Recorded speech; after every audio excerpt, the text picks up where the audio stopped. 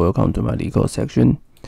This is the 1356 called sorted integers by the numbers of 1 bit.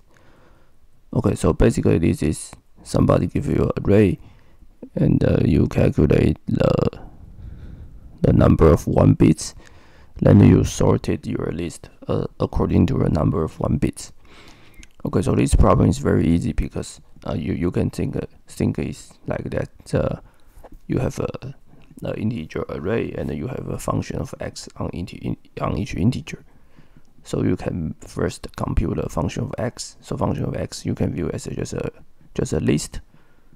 So for each element in your array, then you have function of x, and you sorted x by given a function of x.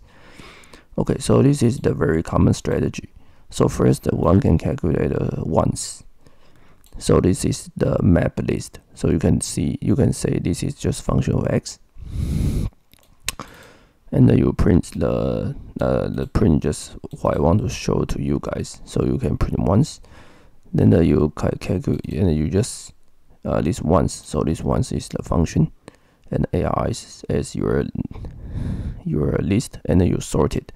So this sort will give you a tuples, a list of tuples. So each element is a tuple, and I just print what to let you guys understand it.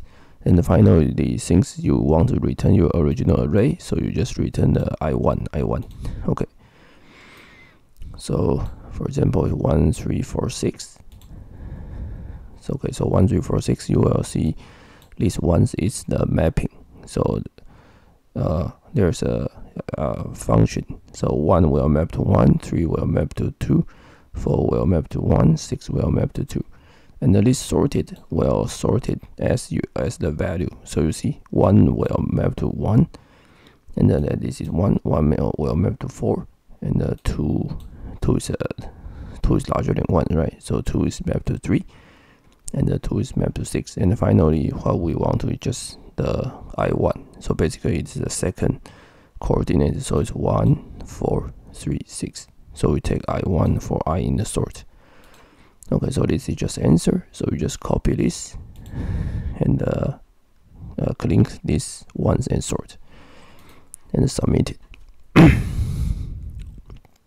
I think it's very easy that basically this can be generalized. If you have any function act on the integer element, then you can just use this way to sort it.